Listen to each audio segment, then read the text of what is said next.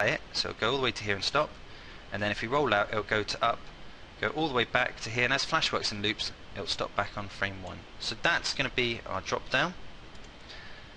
And we also need to give this a instance name as well. So let's call this drop down. And you notice I'm using a capital D there. That's called cameling. And what it is normally is a part of syntax there. You normally have the first letter is a normal letter and the second one's a capital. So we just have the D there and the capital D there. So right. Let's have our actions layer now. And I'm also going to create our hit spot area just underneath it. So I'm going to call this hotspot. And let's make our hotspot first. So I've gone to the rectangle tool. And I'm going to make my hotspot a colour that I don't normally use again. And give it a bit of space. Now this hotspot in this site, when we roll down here, it is going to go to the very bottom, but if you moved your mouse down to the bottom, the banner will actually act as a rollout, so it will go back up. If you wanted to, what you could do is have the banner expand down when you go on the hotspot, and then have a little close area up in the top right hand corner, so you could actually access it as a whole website, if you understand what I mean. So this would just trigger like the first button to go play the frame inside the drop down. The drop down would happen and there'd be a little button saying close there, which would just close the banner right back up again. But this way we're just going to do a rollover and roll out. That hotspot I'm going to convert to a symbol, and what I'm going to do with this is make it a movie clip, and I'll call it hotspot. Once again, that won't be affected in the code at all, so I'll just give that the name. And I'm going to change the alpha. So you get this effect, you get these menus here by the way, by just left clicking, and there's the alpha underneath color effect, and there it is. And I'm going to call this hot spot, once again cameling there. So we've got the lowercase and the uppercase there. Right, so we should press Control and Enter now and see that nothing's happening so far. So it's time to affect everything with ActionScript and get this working. Right, the first thing we need to do is, we haven't turned this into a mask yet because we want to see that it's working first, and then we'll turn it into a mask. So I want to bring up the actions, and the first thing I'm going to do is add a event listener for the hotspot. So if I go hotspot dot add event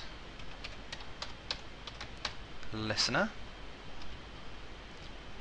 and mouse event dot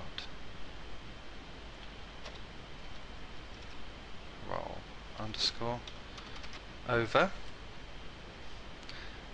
and then we're going to call a function in a minute called rollover. Well, roll O we'll call it. Roll O with a capital O. Let me shut that down. There. So that's going to be our first, the hotspot. We'll add the event listener, rollover, and roll over there. Let's do the one for the rollout.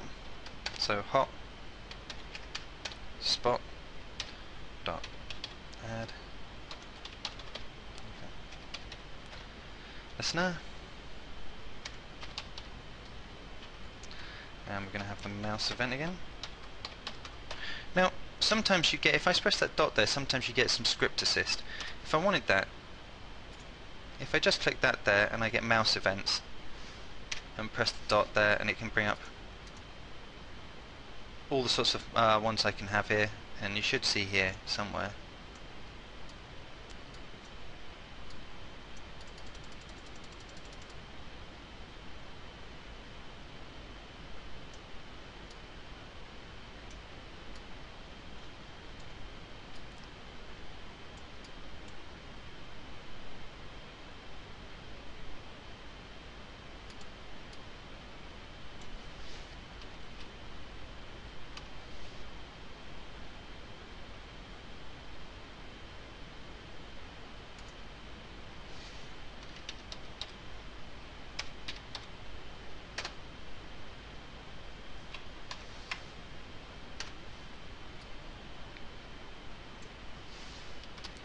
So now we're going to add the rollout, and I'm going to do the same again.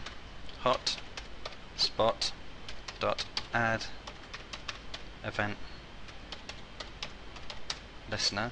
Now sometimes Flash can help you along as well. If I use the code snippets tool here and I click on that, and it will come up with a lot of code which could actually go in here, which you can use. And if I go to the code snippet tool actually and type in mouse event, and up it comes, and I double click on that, you'll also notice it imports the Flash event, mouse event. So if it hasn't imported that when you're writing this, do make sure to put that line of code in as well. And you'll see now it's coming up automatically as well, so it's becoming a lot more helpful as well. And here, oh, not a dot. So let's have roll OT for rollout. So there's our rollover and our rollouts. Right, now it's time to write our function. So first of all, we're going to do the rollover function. So function roll O with a capital O, I'm using it at the moment. E for the variable, that's going to say that what we're doing here is an event. And void, so we're not using any data there. And here's the event that's going to happen. So we're going to go to, now what have I called it again? Hotspot, and I've called this drop down. So remember, it's always case sensitive as well.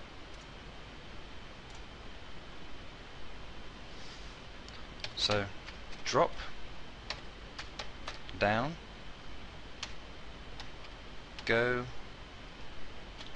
to, and play. I think I called it down, so let me just check that. So down, inside the apostrophes, and let me just check that once more. So inside here, timeline, down and up, yep. So go back to scene 1, bring up my actions panel. Timeline, in fact my actions panel is just there, so let's get it there. Drop down, down. And now what we're going to do is we're going to call a piece of JavaScript that we're going to write in a minute in the HTML file. And the JavaScripts look very similar to AS3, they're both in the same family of coding. So what we're going to do is write external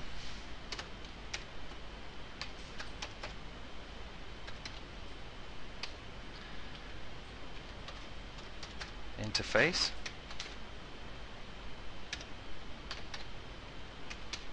call, and this is what we're going to call. We're going to call some JavaScript.